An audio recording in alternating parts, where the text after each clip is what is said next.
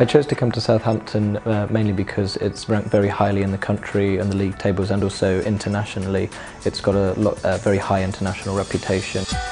And there's a lot of collaboration involved with Southampton and the rest of the world in terms of research, and since being here this has become really apparent to me.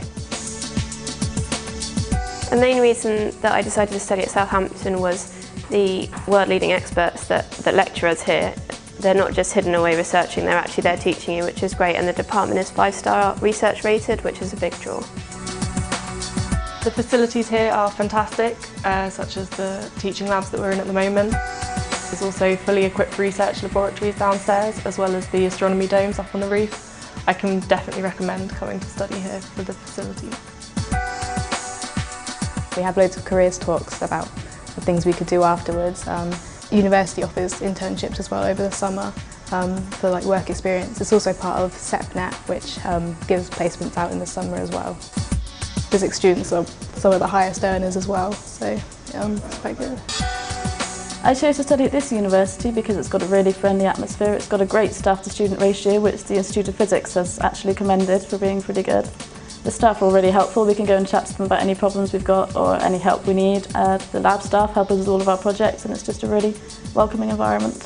One of the main reasons I chose to come here as opposed to other places was actually the Physics Society and the social life inside of physics. So the Society's won the Institute of Physics Award now 3 or 4 times, and it just means that because we've got lots of funding we can do lots of things, we do lots of exciting things, and it makes your degree not just about work. We work hard, play hard here. Well, the main reason I decided to come here was its reputation for excellent students. I mean, over 90% of our MPhil students achieved a 2-1 in their degree, and that's very encouraging. It makes me feel like I could come here and I could achieve great things as well.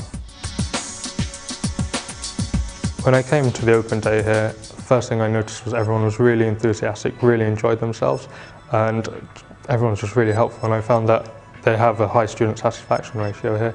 Over 90% of students really once they've done their degree, they enjoy it, they're happy with it, and they go off into their lives.